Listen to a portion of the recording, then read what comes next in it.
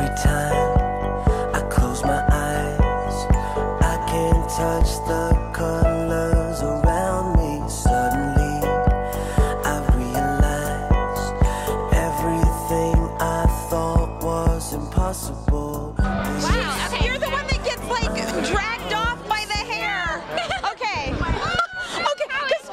How was it working on that set? Because the Volturi thing, it's always described as a little bit camp, and whereas the rest of it's very lush and vibrant, meadowish. Oh yeah, it's so dark, and the dungeon is so real. The set is very, very intense, and I mean it's not hard to feel the energy because it's just so massive. And the actor Michael Sheen is so good. All of the actors in the Volturi are just phenomenal. So it's great to be a part of that. You're one of the few humans that are actually human characters in the movie, and obviously you're a victim. So what was it like for you to play like a scene where you're getting The only thing that is scary hurt? You know, I'm scared. Well, it's very very good to be able to show scenes with vulnerability. It's a nice side to be able to show. It's because it's very interesting, and it helps make the vampires look even scarier, you know, by showing that. And it wasn't hard because those big guys are just so. Yeah, I was gonna say, were Charlie Bewley and Dan Cudmore kind to you? They were so kind. I was having to think of someone mean because these guys were just not mean. They're like, "Are you okay? Did we hurt?" Well, they're kind of cut-ups. They are. They're hilarious. Oh, they're so much fun. They brought a lot of life to the set. Yeah. Thank you. Well, thank you for talking with us. Thank you. Thank you. So Melissa Rosenberg is one of the few women that you can meet eye to eye almost, right? How amazing is that? Yeah. That's so cool. That's so cool. Yeah. So how does this premiere compare with the others that you've been involved with? I think they just keep getting bigger and bigger. Yeah. I don't know how, but they just keep getting bigger and bigger. So it's a blast for me to come out here and then, you know, get sort of blinded by all the photographers and then lose my hearing from the screaming fans and then lose my voice walking down this black carpet and then hear like extreme screams and then go, oh, one of the three are here. Yeah. That's awesome. So it's cool. How was it different working with Bill than it was with Chris and David? Everyone's got their unique styles, you know, everyone sort of, and the great thing about that is I find as an actor, what I got into it for is the fact that everything changes, and that's what I like.